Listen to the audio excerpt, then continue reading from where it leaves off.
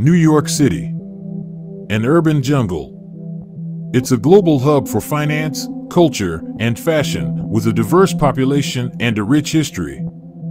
The city is famous for its world-class museums, Broadway theaters, Central Park, and a vibrant culinary scene. It's a city that never sleeps and has something for everyone. Like most big cities, it's not without crime. Detective James Dawson knows this well. He's been a detective with the NYPD for 10 years. He has seen things that changed him forever. The things people can do to each other is unfathomable. On this cool autumn day, he receives a new case. James decided to work on it at home since he wanted to get away from all the office madness. Once he got home, he poured himself a drink, sat down in his favorite chair, and started playing with his wedding ring. It's been 6 months since Sarah left him. She eventually couldn't take all the long nights he worked and his obsession for closing all of his cases. James Dawson is the only detective with no open cases in the NYPD. Though impressive, it did take a toll on his marriage.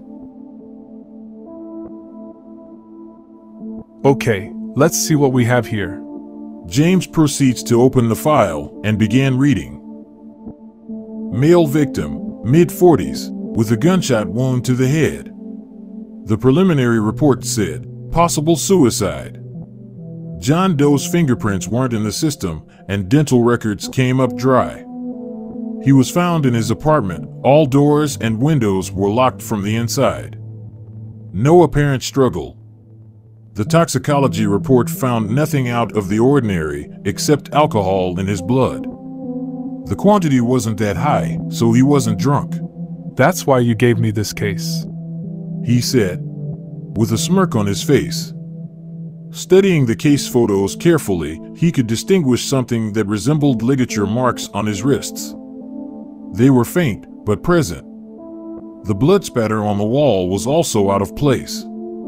The victim couldn't have gotten that far back if he committed suicide. No gunshot residue on his hands as well. This is a homicide. It's pretty obvious. This is something even a rookie detective could figure out. He checked the time of death. Around 12 a.m. But how did the killer exit the room when everything was locked from the inside? He noticed the first responder on the scene. Ray Mitchell, an average officer at best. He was also being investigated by IA for bribery and embezzling. Could he be involved? He grabbed his radio and tried to reach his sergeant. This is Dawson. Nothing but static. He tried again. This is Dawson, come in. Again, no answer. Damn radios.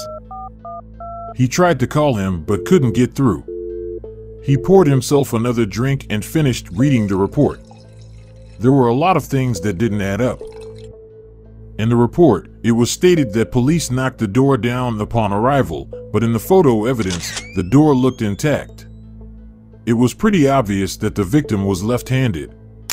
His watch was worn on his right hand, the belt buckle was on the opposite side, and his notepad and pen were on the left side.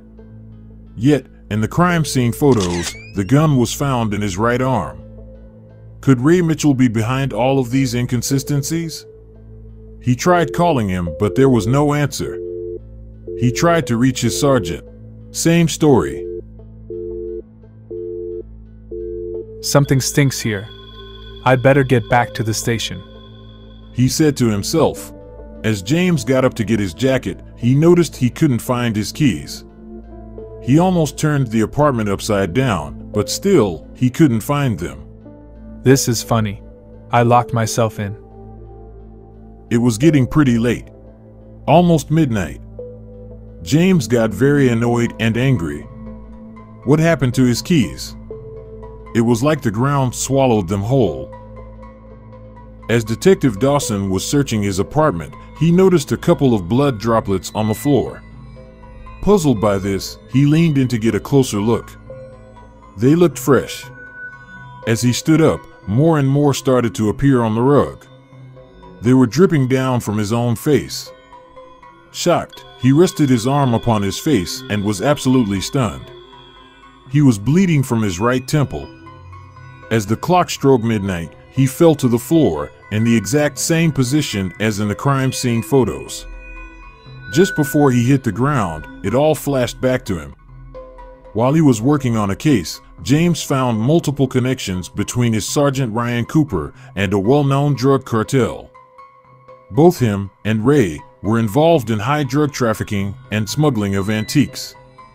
When he found out, he threatened that if they wouldn't turn themselves in, he would go to internal affairs. He gave them just 24 hours. When their time was almost up, they came to his apartment to try and reason with James.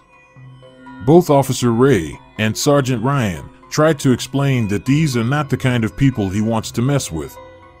They are very dangerous, and that they can get to anyone you love or have loved in your life. That they were also trapped by these individuals, loved ones always being threatened and followed. You can still walk away, Sergeant Ryan said. No. Your time is up, responded Dawson. Before he could blink, Ray Mitchell shot him point blank in his own apartment. He would later call the police, make it look like a suicide, and fake all of the reports. To this day, James's death is closed as being a suicide. In the end, the only case he couldn't solve was his own death. The people that live in that apartment can sometimes hear Detective James Dawson as he tries to solve his last case. Every day at midnight, he restarts his investigation, stuck between the land of the living and the dead.